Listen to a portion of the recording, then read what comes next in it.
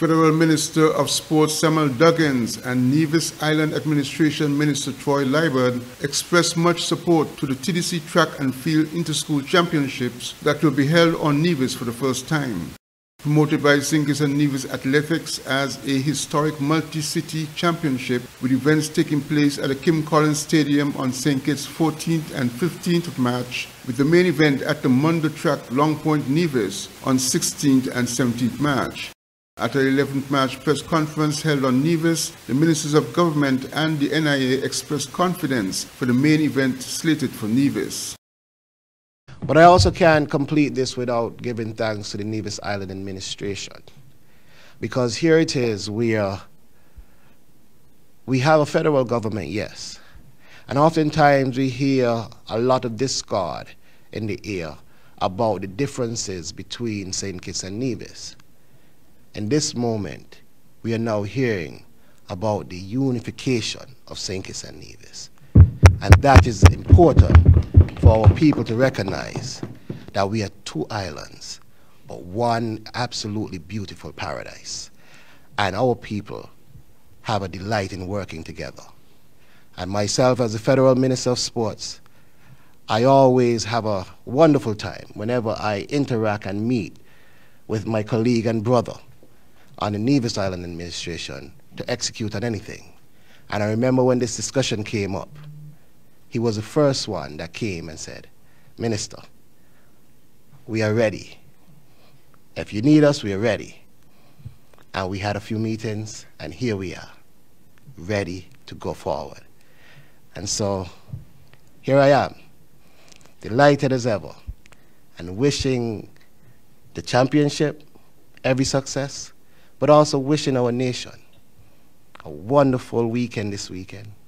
I'll be there myself, as usual, enjoying and looking at the meet. But most of all, I'm quite sure that we will all be there, because this meet is set to be probably one of the bigger ones we've seen in the Federation. Definitely, we're happy to be a part of the whole inter-school makeup. We know it's easier for two schools to come over to St. Kitts. I mean, logistically, that is a lot easier, but certainly we have a top-notch facility that's only going to get better as we continue to build out the infrastructure. So certainly we can have a partnership where, you know, we go back and forth from one island to the next. Of course, it's a good experience for the children, a lot of whom have never, you know, traveled into Ireland. So it's a good experience for them also. So we would be happy, certainly, to be a part of that. SKN Athletics President Delwayne Delaney encouraged athletics fans on both islands to come out and see the usually highly competitive inter-school athletics championships. So the anticipation and the excitement for the championship is there, and it will be forever there for the TDC Interschool. Interschool, nothing brings, as the minister said, nothing brings people together like sports, and nothing brings excitement like track and field. So that goes without saying. Being in Nevis is just something now personally say, let's see what will happen. But as it relates to the track and field, I mean, as the PRO said, the track is top tier. The track is top tier. I mean, 9 is one of the few 9 lanes track we have in the Caribbean. I don't think Jamaica has a 9 lane. A lot of countries don't have a 9 lane track. And it's a Mondo track. It holds well.